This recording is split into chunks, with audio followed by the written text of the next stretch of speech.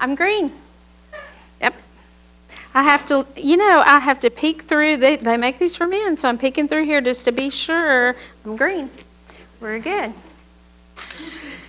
We're going to dig right in. There is not a more direct recipe for our success as women in the middle years, and I'm going to call this the marriage, child rearing, even up to the point of the birth of our grandchildren. I'm going to call that our middle years.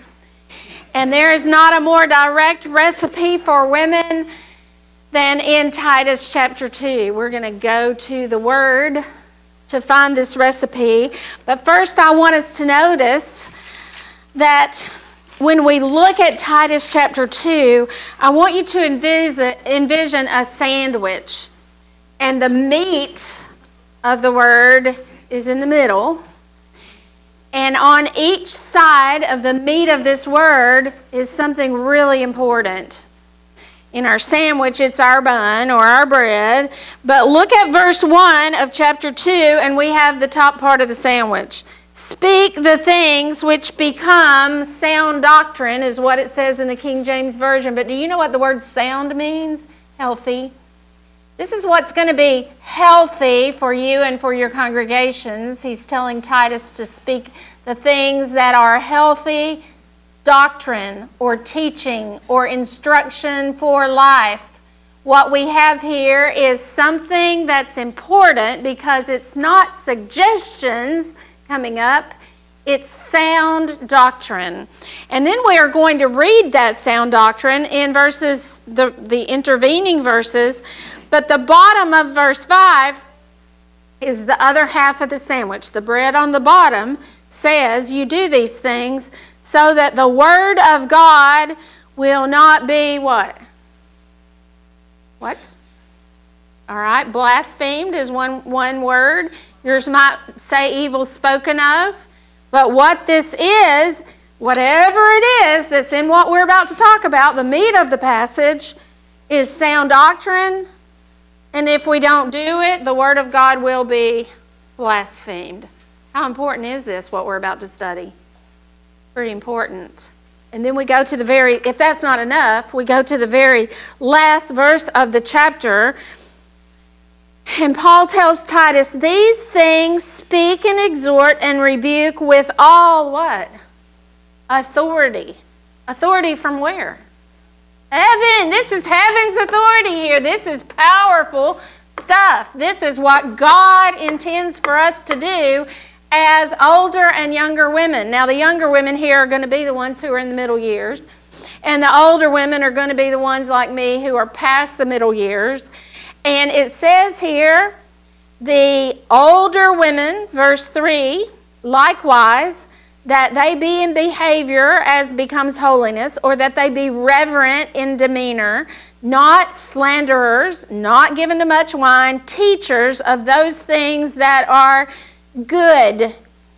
So those are the kind of older women that we need. I want you to think about Crete just for a minute. That's where Titus lived.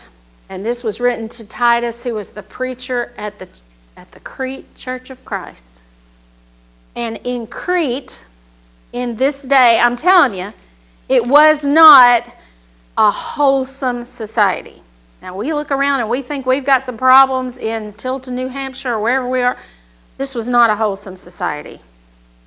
In fact, Paul said about it in Titus chapter 1, one of themselves, verse 12, even a prophet of their own said the Cretans are always liars.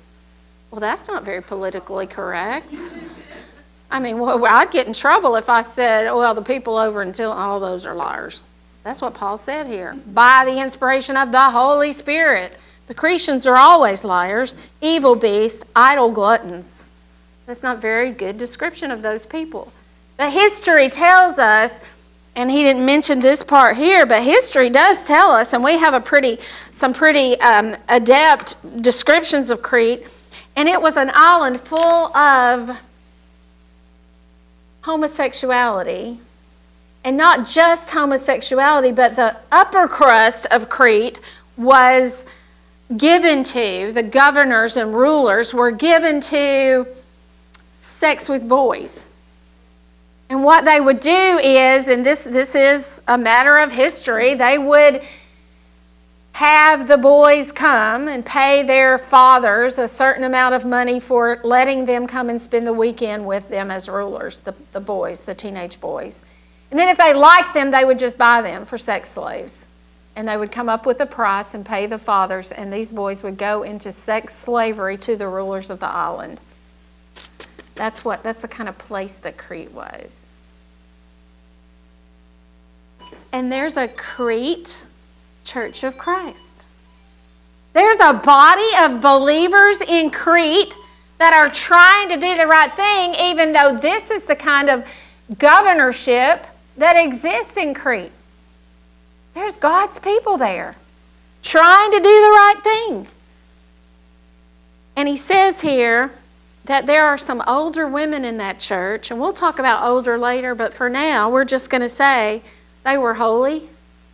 They were reverent in the way they were able to be serious about serious things. They were not given to much wine. I'm just going to go ahead and say here that not given to much wine doesn't mean given to a little wine. It doesn't mean that. That's not what this passage says. And I could go other places and show you how that all recreational alcoholic beverages is purely counter to our Christianity. It's not what we're about. But this is not the place to do that. I think probably it says not given too much wine here, because if he had said don't have any wine in your bodies, then they would have given up their medicine. Old people would have had to have given up their medicine. I think that's probably why it says not given too much here. These women were women who were willing, able to teach good things on an island that was given over to pedophilia. Just telling you, there were some good women there. There's some good women here in this little village in New Hampshire. And we're going to talk about your responsibilities a little bit later, but right now I want to talk about if you're a younger woman, don't choose your mentors willy-nilly. Well, she's a member of the church. I think I'll hang out with her. She's 65 and she's a member of the church, and maybe don't choose willy-nilly. Don't choose willy-nilly. There's some characteristics here to choose for your mentors. Why is this in the Bible? Because this is a testing ground, and there are some tutors, and they are identified here, and that's the kind of woman you're going to be looking for. You're going to be looking for people who meet the qualifications to be elders' wives. People who are evangelistic because they are holy in behavior and reverent in demeanor. You're going to be looking for people who are this kind of older women. And Titus, I'm telling you now, it's important. Titus 2 tells us where to look for our advice. It's not Dr. Phil, it's not Dr. Laura, it's not the President of the United States, it's not any governmental party. It's right here. Older women who meet these qualifications. And it's not attending conventions where Beth Moore or Priscilla Shirer or Joyce Meyer, it's not those women. It's women who are in the church. It's those women. I could get on a soapbox, but I'll just touch it. I am weary of going to congregations, big congregations, where women are going to take a bus to go hear Beth Moore. Beth Moore has some good ideas, but she's not in the body. She can't tell anybody how to get to heaven. It's not, and I do get tired of hearing women say, well, we have to study Priscilla Shirer, or we have to study Kay Arthur, because there aren't enough good books written by Christian women. Now, two things about that. There are many good books written by Christian women. And secondly, who says we have to study a woman all the time? There are a lot of good books written by Christian men. Some of them are written with the Holy Spirit's inspiration by Paul and Peter and Matthew, Mark, Luke, and John. We don't have to be studying a woman all the time. But we better be studying verse 1, sound doctrine, so that the Word of God will not be blasphemed. I just want to get the basics here. So, younger women, it then gives you some tenets of the pattern that we are to follow. And when I say younger women, I'm on the middle years. I think the Bible probably divides it up a little bit differently than we have today, but we're going to talk right now to these women who are, we know that they're moms. They're at least in the childbearing years, because it's talking about loving your husband, loving your children, being keepers at home. So we're talking to this age group. So the tenets of the pattern. It's Mother's Day weekend.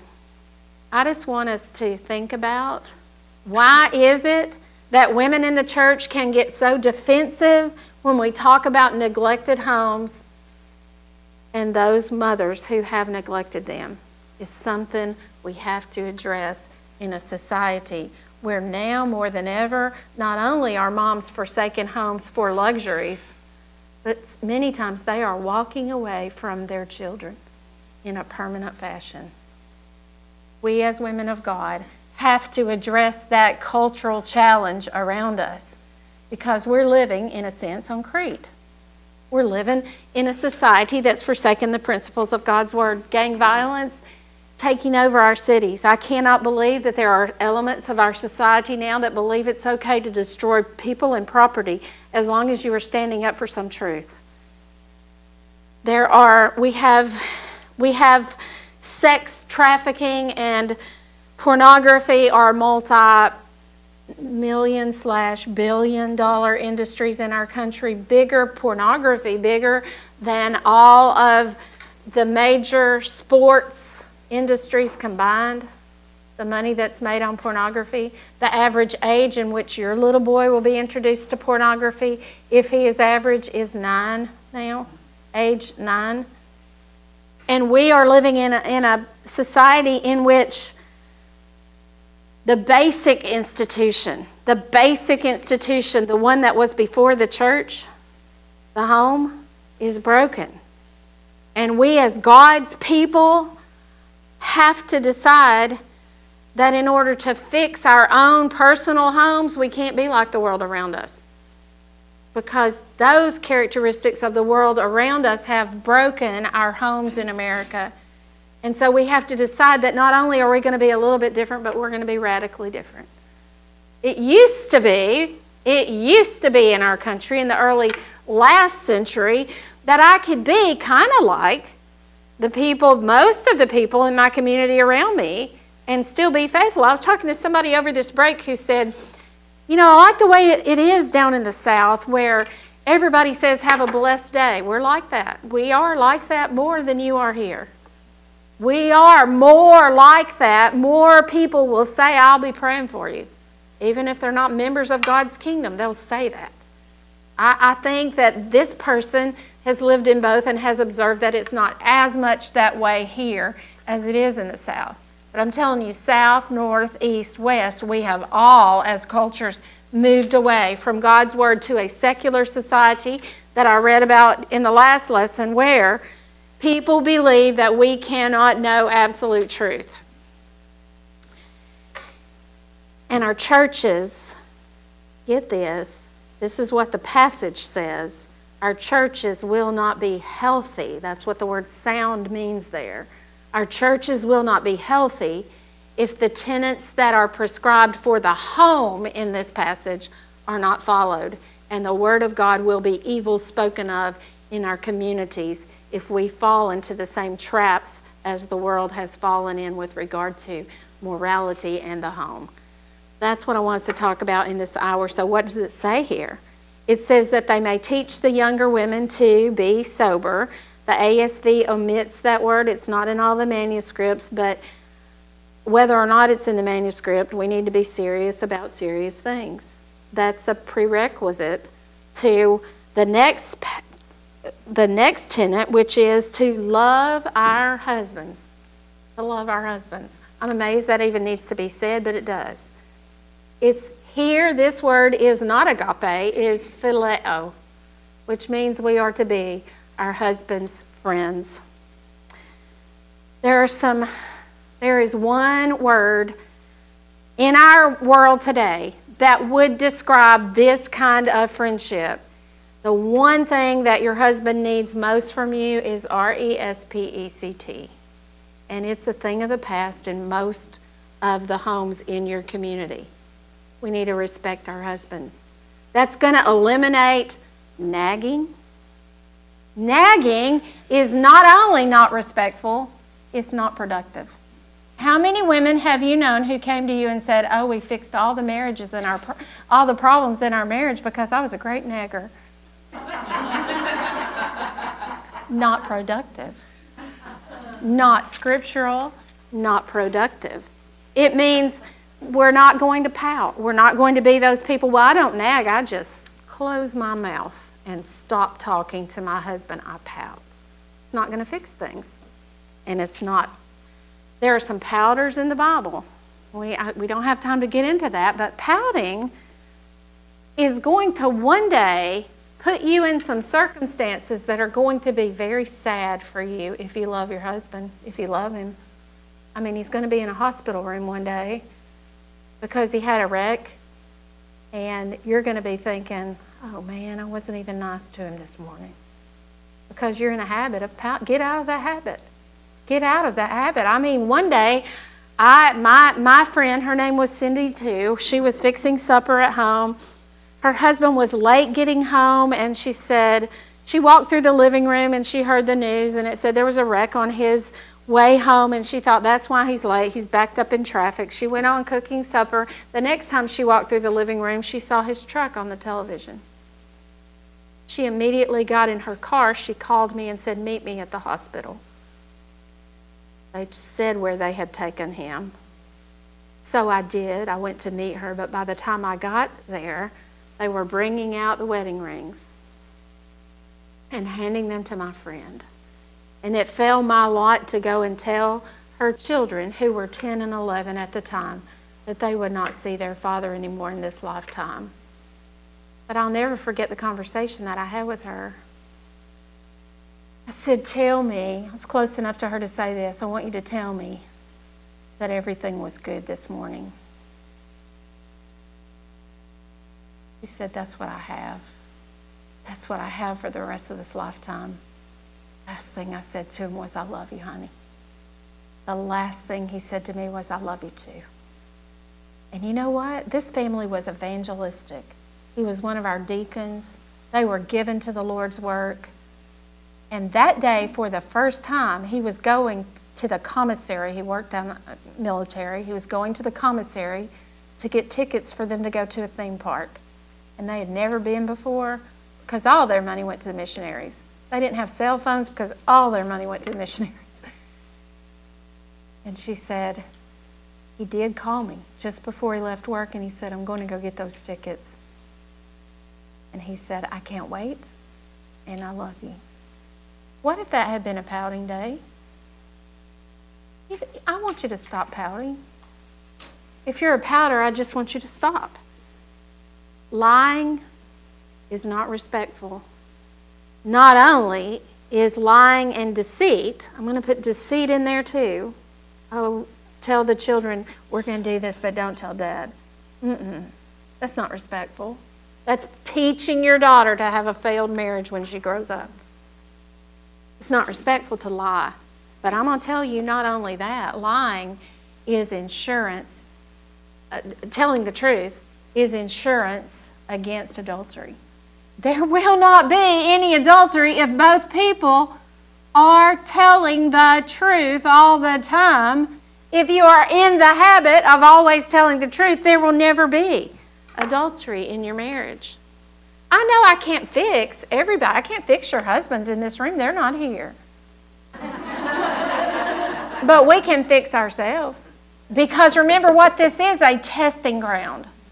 And no matter how hard it is, I'm going to do it right. I'm going to vow to God to do it right. Faithfully, not perfectly, but faithfully. No matter how hard it is in my marriage, because I want heaven one day, because I married Jesus first. He's my first commitment. He's my prior commitment. He's my first marriage partner. And I'm going to be faithful to him. Speaking disrespectfully should not be a part of a marriage with phileo. I should speak respectfully to and about my husband. To and about. I used to say to my husband when he came home with sour cream instead of cottage cheese, or with diced pineapple instead of whole pineapple when I was going to make the upside down, I used to say, "Oh, Glenn, you beat all." That's a Southern thing, I guess. But my husband came in one day and he had the wrong thing, and I said, "Oh, you beat all." And he said, "I know maybe you haven't thought about this, but that just does not sound respectful to me." Guess who has never said you beat all again? You know what it is that sounds disrespectful to your husband. I might not know, but you know how to speak respectfully to and about him. I remember we used to go visit some friends when we lived in Jasper, Alabama, and they were good friends, and we played cards and we grilled out, and we always had such fun with them. But I'm telling you what, Penny, my friend, loved Billy, her husband, and she would let you know. I mean, all night long. Well, look at the girls. They're sweeping the kitchen. She said, "Billy, it's Billy. Billy's a great dad. Billy teaches them." And then, the chicken. "This chicken's really good." "Oh, Billy, he can grill. I love my Bill. He can grill." And that rhymes. Well, look, y'all beat us. It's Billy. It's all Billy. He's a great card player. I don't know anything, but Billy's great. I love Billy. And we got in the car that night. I'll never forget. We got in the car that night. And we said, "Oh, that was fun. We loved it. We laughed a lot." And I said, "But Glenn, I thought if she said 'I love Bill' one more time, I was going to throw up." And you know what my husband said? "I like it." I thought it was nice. Love. Phileo. Love your husband. Speak respectfully to him and about him. Don't be a manipulator. Who was a great manipulator in the Old Testament? Come on, you can talk. A woman. Jezebel was a great manipulatress. Delilah was very good. It's lying. It's crying. It's begging. It's withholding sex or offering sex. Don't be a manipulatress. That's not respectful. And besides that, which takes the stronger woman? The woman who decides to do it God's way, or the woman who decides to use that power that God has given her with ulterior motives to get what she wants? Stronger woman's the woman who does it God's way. Be a strong woman. Be joyful in intimacy. Be loyal. I wish I had a long time. We could just do a whole wife seminar here. Not that I'm perfect at it, but because I need to review it all the time, and you do too. This is what God's Word says. And here's the do's. Be respectful at all times. But this is the hard one. Do everything He says. Cindy Colley, I can't believe you just said that. Do everything my husband, that's what I said. Everything except if it makes you violate the will of Christ. Because you married Christ first. He's the prior commitment. But the Bible says, listen to these verses now. Ephesians chapter 5 says, be respectful to your husbands. Actually, it says be in subjection, King James Version, to your husbands in all things. And then at the bottom part of that chapter, the last verse or two, it says there, let the wife see that she reverence her husband. And then we turn over to Titus chapter 2, where it's about to say be obedient to your own husbands. Obedient. Colossians chapter 3, King James, is submit to your husband as it is fit in the Lord. And 1 Peter chapter 3, where it says, have a meek and quiet spirit of submission. And then it says, even as Sarah obeyed Abraham, calling him Lord. I'm just telling you, or master, I'm just telling you, we can say a lot of things. We can say it doesn't fit our culture. We can say, oh, but that would never work at my house. My husband's not a leader. This is going to make my children have a different view from the one they're learning at school, and in our society it's not going to work out. We can say a lot of things, but we can never say that obedience, biblical submission in the home is not what God has ordered, has prescribed, because it is. I'm going to go ahead and say that, though it is unpopular today, though it is not what culture suggests today, some of my friends who are Christians, who are members of the kingdom, I should say, have suggested to me that these passages that command submission and obedience were just cultural. That was just for Paul's culture. That was just because Paul wasn't married, he felt that way. Okay, let's just think about it for a minute.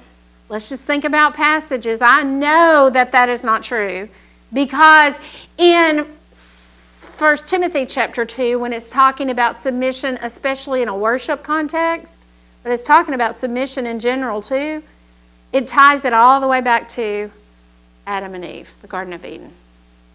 It says, because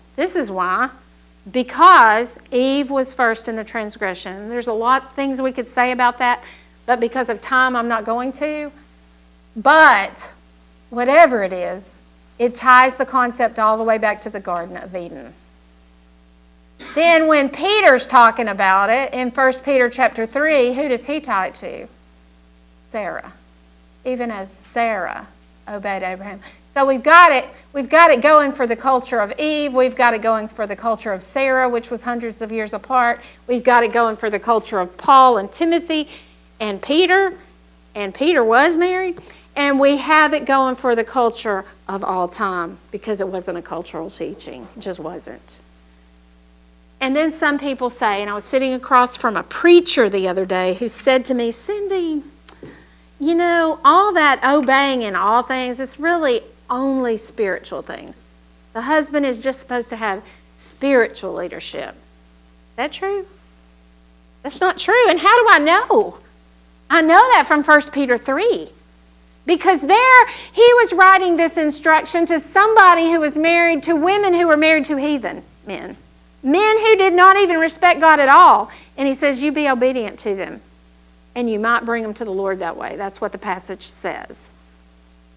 So, how much of a spiritual leader was that heathen man going to be? Not. Just not. So it wasn't written about... Now get this. Is delegated authority a good thing that a husband can do? My husband does not tell me what kind of cookies to bake. He does not tell me what color to paint the wall. He does not tell me where to hang a picture. He does come back behind me and rehang it after I hang it on. After I hang it on a straight pin and it falls, he says, oh, let me find you a stud. I appreciate that. But you know what? There's delegated authority. But if my husband told me to bake peanut butter cookies, what would my responsibility be? To bake peanut butter cookies. Biblically. That's just how it is. Now, I'm not telling you to say to your husband, you beat me, so I'm going to lay down on the bed, beat me some more. I'm not saying that. There are laws, there are legal systems that we can use, there are things we can do and should do to avoid abuse. But what I'm saying is God's Word commands us to be obedient to our husbands until He's asking us to do something that Christ would have us to not do. So, before I leave marriage and start talking about children, and you really have 2 minutes here.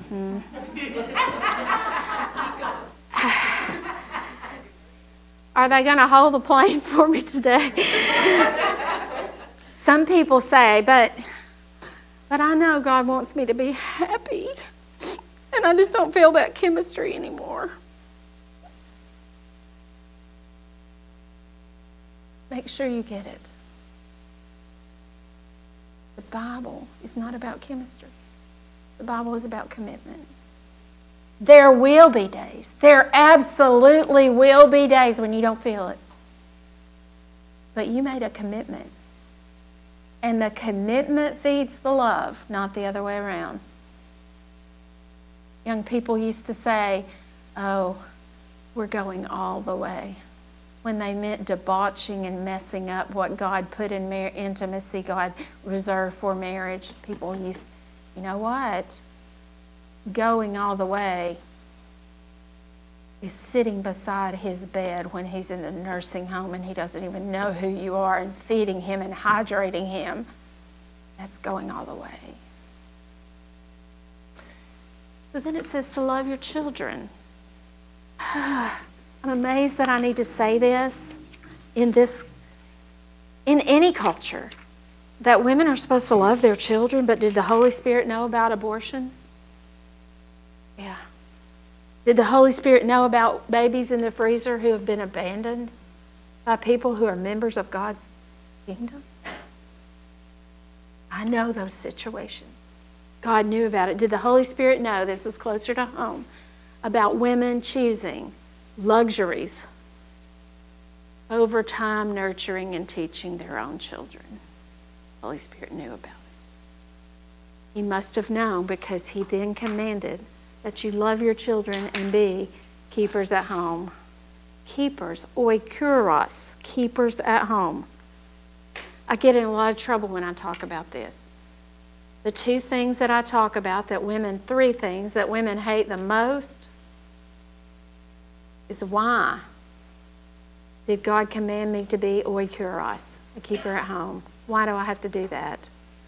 Why do I have to come on Wednesday nights? And why can't I go to the prom? And why do I need to dress modestly? See, because it's this culture around us. It's just this culture around us. But I'm just going to read you the definition. And it's not difficult, and it's not full of big words. Here's what the Holy Spirit says, regardless of what else you are. Here's what the Holy Spirit says you have to be. Caring for your house. Working at home. This is Strong's definition. The watch or the keeper of the house. Keeping at home and taking care of household affairs. A domestic. And that is healthy teaching, and it is so that the Word of God will not be blasphemed. I don't need to comment on that. We just need a priority. Deuteronomy 6 does say for the Old Testament people that there's a way that they could ensure that their children and their children's children walk in the ways of the Lord. Raise your hand if you're in the middle years and you'd like for that to happen. Your children and your children's children to walk in the ways of the Lord. And then it says how? You love Him with all your heart, soul, strength, and mind. And you teach your children diligently. Teach, not in a didactic sense. It's a conversation there. It's a whetting of a stone, really. Over and over and over. You teach your children diligently 4 times in the day, when they're standing up, when they're sitting down, when they're walking, and when they go to bed at night. That's about every posture but a handstand. And it takes T-I-M-E. And by the way, that's how children spell love, is T-I-M-E. I'm just going to keep saying it because I'm a child advocate. And because God's Word has the word oikuros in it, and it has a definition. And it's not what our society around us is doing. We can't have healthy churches if we don't have these things. How do I know this? Because the Holy Spirit said it, but I could figure it out. I could figure out, even if the Holy Spirit hadn't said this, that we will have more successful elders and more successful sheep submitting to those elders if they learn the principles of God's Word about submission in the home as they are growing up. I can figure that out. I can figure out that we'll be raising men to be kind and godly, but bold leaders when we get this authority principle right at home. I can figure out that our churches will be struggling less with divorce, and our teens will be less likely to walk away from the church. It's real, it's at home, and it makes for healthy churches.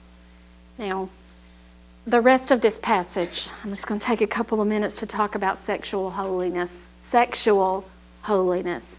Now, I left the wording that way on purpose because God built a wall, an impregnable wall around the marital intimacy, and He made it so high and so thick and so impressive that only one thing biblically can break the union of a marriage, and that is sexual unholiness.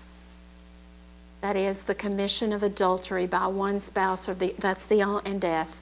Those are the only things that can break the wall that God put up around marital intimacy. And so churches today just become lackadaisical about sexual holiness. I mean, they look the other way when that which is holy is profaned right under their noses. Someone does come to place membership in your congregation, and they are on the fourth marriage, and there are stepchildren and half-siblings, and they live here, and you know that it's the fourth marriage, and so the elders just say, well, we're not going to talk about it. We're just not going to ask them about their other marriages, and if their marriage right now is holy, is that loving? That's not loving. That's not loving, because the Bible teaches there is such a thing as a marriage that is adulterous. And so we do the 1 Corinthians 5 thing, and we just glory in sexual unholiness. I mean, biblically, we have to address sexual unholiness. Or like the other day, I went to speak at a ladies' day, and over here, I spoke at the ladies' day, and then I worshiped with the congregation on Sunday morning, and these folks introduced me, and this was a couple here, and she led the prayer at the ladies' day, and she introduced me to her husband. And then this couple over here, and this lady was the photographer at the ladies' day, and she introduced me to her husband. And then this wife said, but I used to be married to him. They're all worshiping together. Children are moving pews because this is their mom and this is their dad, and there's two couples. I'm telling you what, something's wrong with that picture. Somebody is living in adultery. Two people are living in adultery when that occurs. Nobody's dead. And so that impregnable wall that God put has been violated, and nobody is addressing it.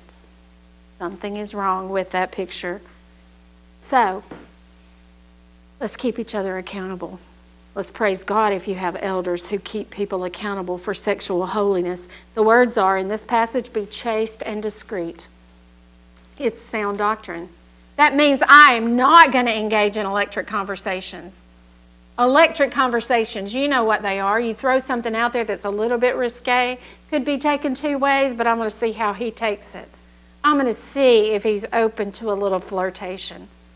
He's going to see if she's open to it. Don't engage in electric conversations. Don't even say anything that approaches that. My husband says it this way. He got on an elevator with a lady one day, and they were riding up to the 13th floor of the hospital, and he said, I know the elevator rules. You're supposed to cross your arms, listen to the music, and don't say anything. But this lady said, you smell good. She probably didn't mean anything by that. He says, I did smell good.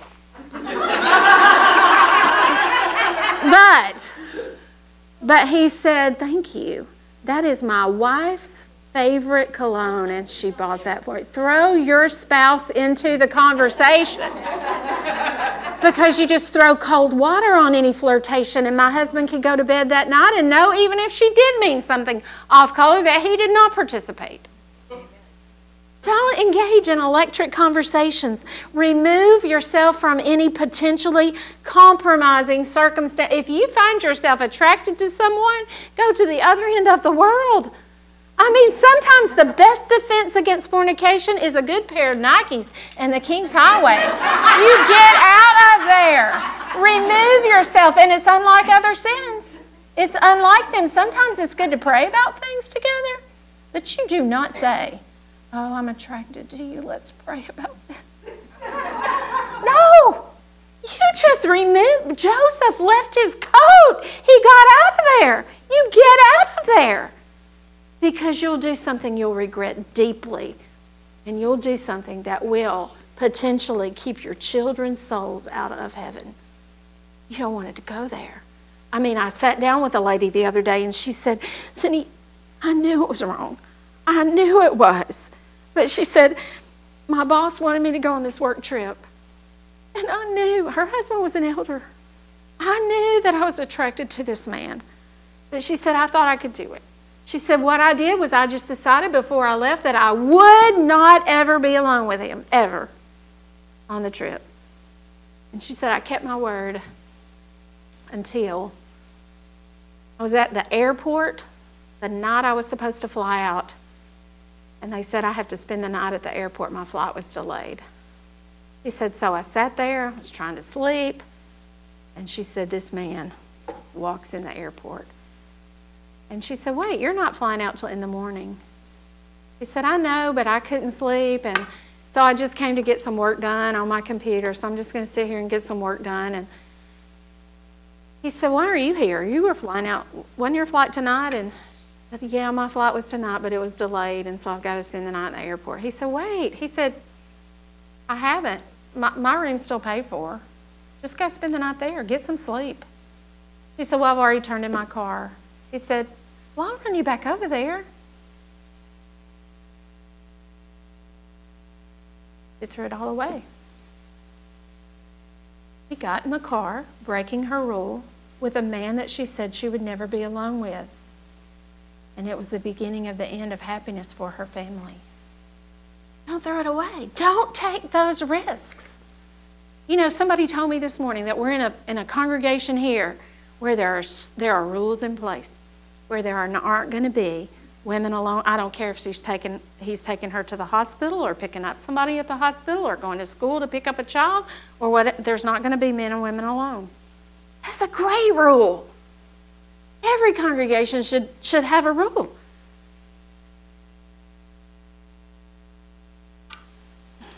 I wish I had a lot of time, but I don't have a lot of time. Close the door to voices that disparage the marriage that's God approved. Sometimes we get unhappy for a few days or weeks or months, even in those marriages, and we start listening to people say, well, I wouldn't put up with that. I'd get out of that. You remember as a Christian, that is the only marriage you are ever going to have that's God approved. The grass is not greener somewhere else. Ask your elders to care about the holiness of marriage. I know we have people from lots of congregations. Ask them to care about the holiness of marriage. Matthew 19:9 is not hard to understand. We have to have help to misunderstand what Jesus said in Matthew 19:9. But the most valuable contribution you can probably make is to raise up children who respect the holiness of marriage, who are going to stand for it, who are going to choose eligible partners for marriage. See, we're either, as women in the middle years, we're either raising up the answers to the problems in the church today, or we are raising up the intensification of them. I want us to be raising up the answers in a society that has rejected God's laws of marriage. For our purposes, we're always going to go to the pattern. We got a pattern here in Titus chapter 2 that's in a sandwich. We need to stop thinking more that we know more as women about the economy of home and family than the older women who are faithful and meet these qualifications do. Can't let Twitter be your guide. Can't let Googling be your guide. Can't let the Republican Party or the Democratic, can't let any of that be our guide. God gave you a pattern in all things. All things, not just the good things, but the good things and the bad things work together for good to those who love Him and are called according to His purpose, or we can even put pattern there. Let's do the pattern and be blessed for it. Thank you.